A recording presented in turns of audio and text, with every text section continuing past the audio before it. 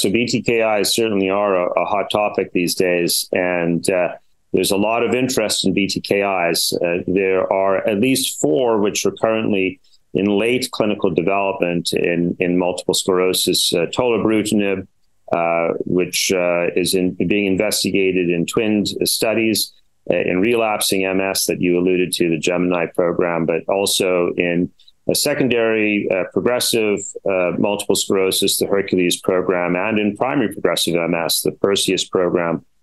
So those studies are being sponsored by Sanofi, and they are, 3 of them are fully recruited and are moving along, and we will see data in the year to come, I think, in terms of the relapsing MS clinical trial program. So these are large, well-conducted studies. However, an important safety concern emerged with Tolebrutinib, which has to do with drug-induced liver injury. And so there were a number of cases of drug-induced liver injury that were reported, and further development of this product in the United States was put on clinical hold, meaning that the trials that were still recruiting patients were no longer able to continue to recruit new study participants. So those trials are finishing recruitment elsewhere in the world. The secondary progressive study, for example, is fully recruited, and the primary progressive is nearing its recruitment goal as well. And so we're going to have data from those studies.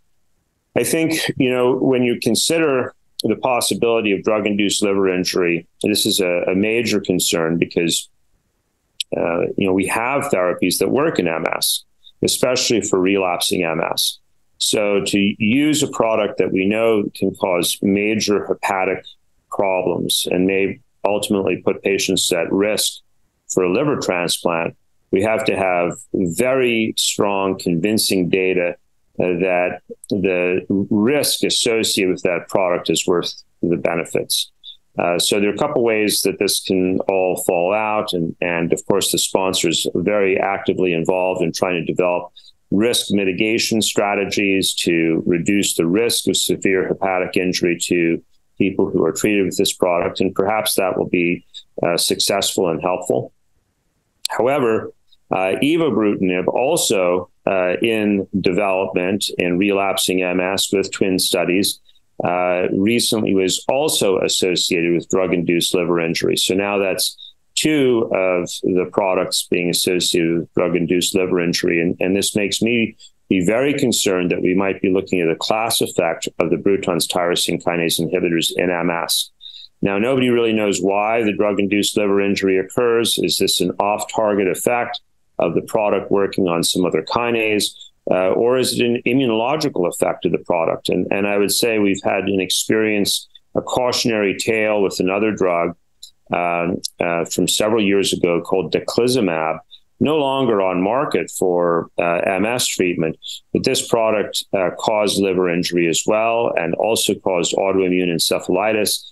And it wasn't a chemical injury. It wasn't even necessarily an off-target effect. It was having to do with the drug's own mechanism of action through interleukin-2 receptor blockade. And that came as a big, big surprise with that particular product, no longer available for treatment in MS. So exactly how and why patients develop drug-induced liver injury with at least 2 of the Bruton's tyrosine kinase inhibitors remains to be determined. Data on Remibrutinib, which is the Genentech product, was also presented. And once again, there was a hepatic signal associated with that product with a rise in liver function abnormalities as well. So although we haven't seen drug-induced liver injury with Remibrutinib, I'm concerned that this product also is going to wind up with the same designation, a class effect. And then lastly, we have Remibrutinib, which is a Novartis product and has been investigated in another autoimmune condition where drug-induced liver injury was not observed. Remibrutinib is still in its development program in relapsing MS, and that study is not finished recruiting yet.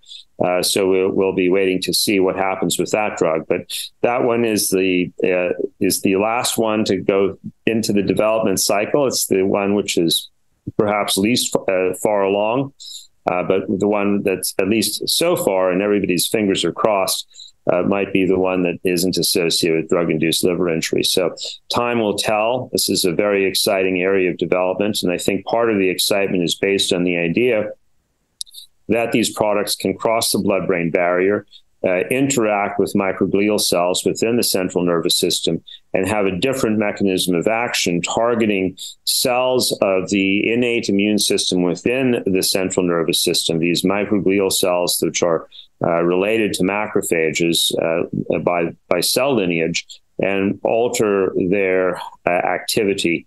And this may have therapeutic beneficial effects in MS that could hypothetically reduce disability worsening in MS in a way that drugs that simply work on aspects of peripheral immune systems biology do not. And so that's where all the excitement is.